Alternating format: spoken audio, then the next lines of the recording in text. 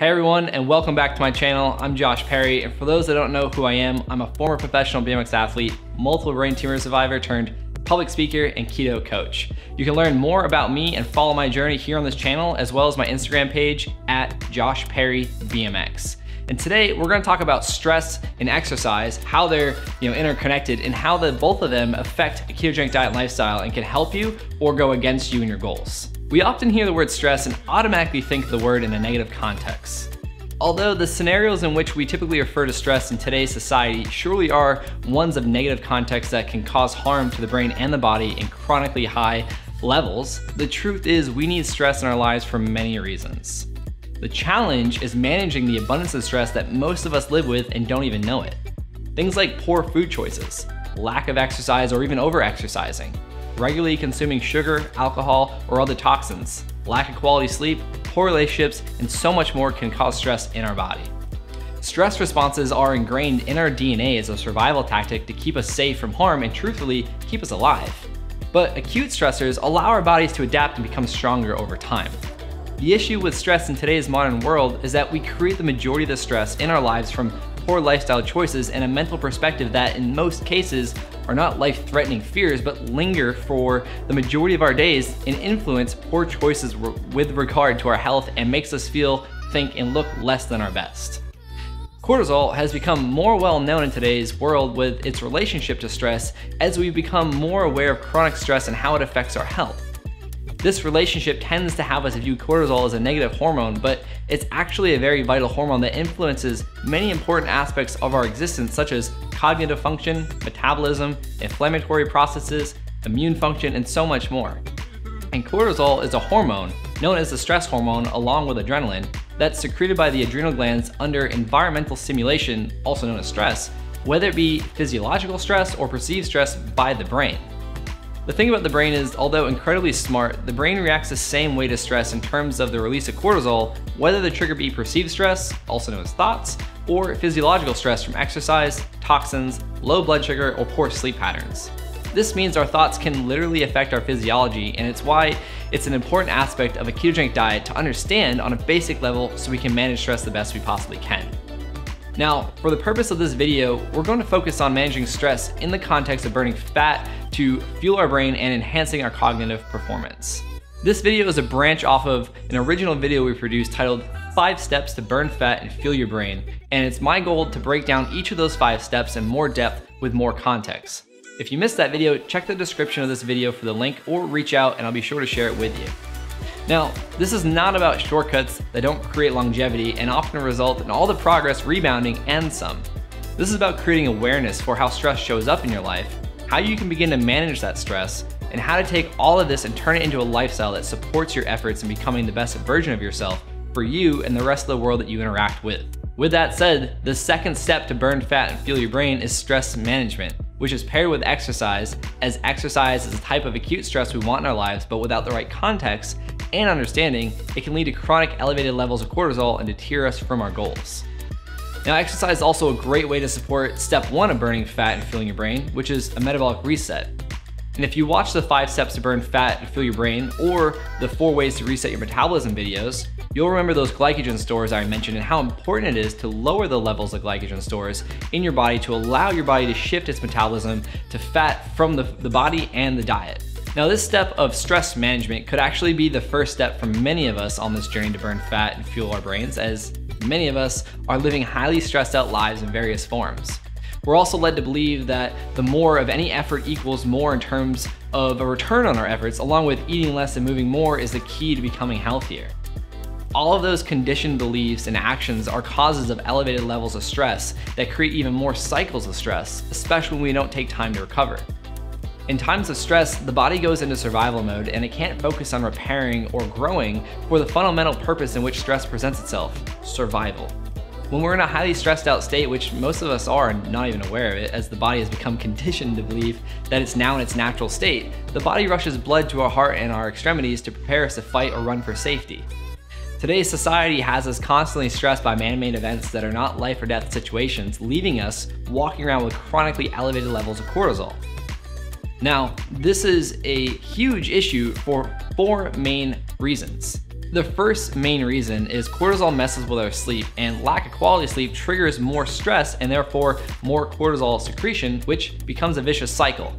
Now, cortisol is a part of our sleep cycle, rising in the morning to help us wake up and lowering in the evening as melatonin increases to relax us in support of sleep.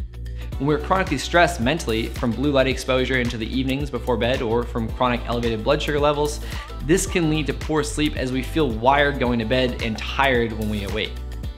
The second point is chronic high levels of cortisol triggers our bodies to utilize more glucose than it actually needs as it rushes glucose into our bloodstream, preparing us to take immediate action. This is an issue because it does so by tapping into our muscle protein stores through a process known as gluconeogenesis to create more glucose when needed or demanded by the stress response. This is why chronic training patterns, poor eating habits, and eating less amounts of food than our body requires can actually go against you in a profound way. Now, the third point is chronic levels of cortisol drives blood sugar to rise, as I just mentioned, which drives increased insulin levels, which drives fat storage upregulation. Combine this with poor eating habits, and it's clear why, despite your efforts, you may be going against your efforts with gaining weight or not even seeing changes that are going in your favor. And the fourth point is cortisol can halve your IQ in the first 7 minutes of being released. This, as you can imagine, doesn't lead to great decision making in general and can cloud your judgment. This understanding makes it really clear why we don't make the best food choices when stressed or decisions in business, sports, personal relationships, and so on. Now, when this is a normal way of living day to day, it's really easy to see how high levels of chronic stress occur and damage our brains and our goals. Some causes or triggers for overproduction of cortisol can include sugar crashes from eating too many carbs and sugar while not being fat, keto adapted, or just eating too many carbs and sugar in general. Chronic high heart rate training patterns that, eat less, do more implementation. Hectic daily work schedules and personal responsibilities and lifestyle. Alcohol and processed food consumption. And difficult personal or business relationships. They all affect our brain one way or another. And when we're stimulating the adrenal glands so much and not doing anything to support them, that's when burnout can happen. And burnout can lead to waking up exhausted no matter how much sleep you get. Uncontrolled blood sugar levels, mood and energy dysregulation, diminished workout performance, recovery and immune function, systemic inflammation, declined cognitive function, and elevated risk of disease, dysregulated appetite and fat storage, and finally, an inability to handle stress, and so much more. This can translate to you feel wired for weeks and months at a time to fried. You go from wired to fried, which is not ideal for athletes, parents, busy working people, someone battling an illness, or really any living human in general that wants a high quality of life. And it's also a fundamental driver in accelerated aging in today's high-paced, stressed out, carbohydrate-driven society. The key to stress management is to focus on getting high-quality sleep consisting of at least 6 hours a night, not chronically overtraining, and finding ways to get your mental health in check with techniques like meditation, journaling, hiking, reading, or really anything that you can do to manage getting your mind off the things that are bringing upon stressors and allow you to relax and create new thoughts and emotions or have a new perspective on your life. Fostering more gratitude is one of those things that can help in profound ways. And the cool thing is there's so much modern technology that we can use, like Oura rings to track sleep patterns and heart rate variability, which is a metric to track stress and recovery. Blue light blocking glasses to keep out that blue light from screens that trigger cortisol responses at night. And apps like Headspace for guided meditations. And those are all tools that I use and recommend on a regular basis and can be very helpful in combating stress in your life. Now, the first step to resetting the metabolism to burn fat and fuel your brain is a great way to combat stress, as chronic elevated levels of blood sugar stresses the body with excessive free radical damage and inflammation. But each step must be applied in a favorable manner to reducing stress as much as you can, so that way the body has a chance to adapt and become stronger, which it can, given the chance. And so my final point of stress management is to not get caught up in the process of how long it may or may not take. I find people, including myself, often tend to go keto right away, beginning trying to eat one meal a day, implementing fasted workouts or prolonged fasts in an attempt to speed up the process. And this is a huge stress shock to the body, and it makes sense as to why you may not be seeing results or you're actually feeling, looking, and performing worse than before. The change of fuel sources to begin this journey is enough of a stress to those coming from a standard American diet like I did, and it's why I recommend following the first step of resetting your metabolism for 2 to 3 weeks. In this way, the body can adapt before introducing another stressor it has to learn how to overcome and adapt to. And on that note, exogenous ketones like Pruitt's only bioidentical ketones can help provide fuel to the brain as the body adapts to burning fat for fuel, and helps speed up the adaptation period as well as reduces inflammation and a stress response in general. And this shift in lifestyle is intended to be a life-lasting shift that becomes a new way of living. The journey of learning how to become fat and keto adapted by living a ketogenic lifestyle has taught me how important it is to become conscious of other areas in my life that I once didn't even think had the slightest effect on my brain's health or my body composition. And the great thing about becoming fat adapted and producing ketones is that ketones are protein sparing, and we can have up to 20 times the amount of energy stored in our body in the form of fat than carbs, even in a lean person. And when you become fat and keto adapted, the stress minimalizes and your ability to handle stress increases. And this allows the adrenals to have a fighting chance at recovering and preserving cortisol for when it's actually needed for a life or death situation. But this process takes time, and in order to create sustainability and longevity with this adaptation process, we can't rush it, and we have to have patience with the process and enjoy the journey.